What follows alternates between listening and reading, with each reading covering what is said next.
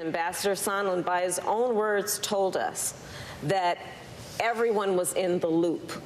That means it is a criminal enterprise engaged in by the president, from what we heard today, the vice president, the secretary of state, and the chief of staff. And so this not only points to the corrupt nature of this administration and the need for these impeachment proceedings to go forward.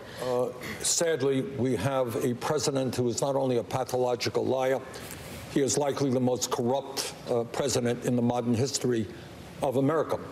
But we cannot simply be consumed by Donald Trump. Because if we are, you know what? We're going to lose the election.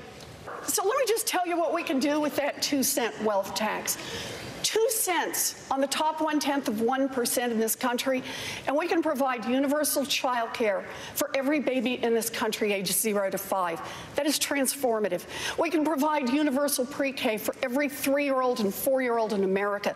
We can stop exploiting the women, largely black and brown women, who do this work, and we can raise the wages of every child care worker and preschool teacher in America. But the tax, the way we're putting it forward right now, the wealth tax, I'm sorry, it's cumbersome. It's been tried by other nations. It's hard to evaluate.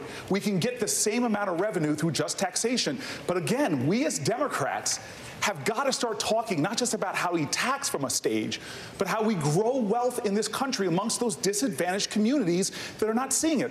Mr. Yang, if you win the 2020 election, what would you say in your first call with Russian President Vladimir Putin? It's a fun moment. Well, first I'd say, I'm sorry I beat your guy. No man has a right to raise a hand to a woman in anger other than in self-defense, and that's rarely ever occurs. And so we have to just change the culture, period, and keep punching at it and punching at it and punching at it. It will be a big no, I really mean it.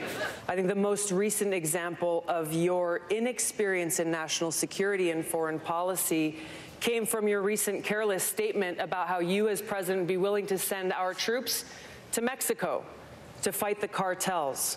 I know that it's par for the course in Washington to take remarks out of context, but that is outlandish. Do you seriously think anybody on this stage is proposing invading Mexico? That's not I'm what talking I said. about building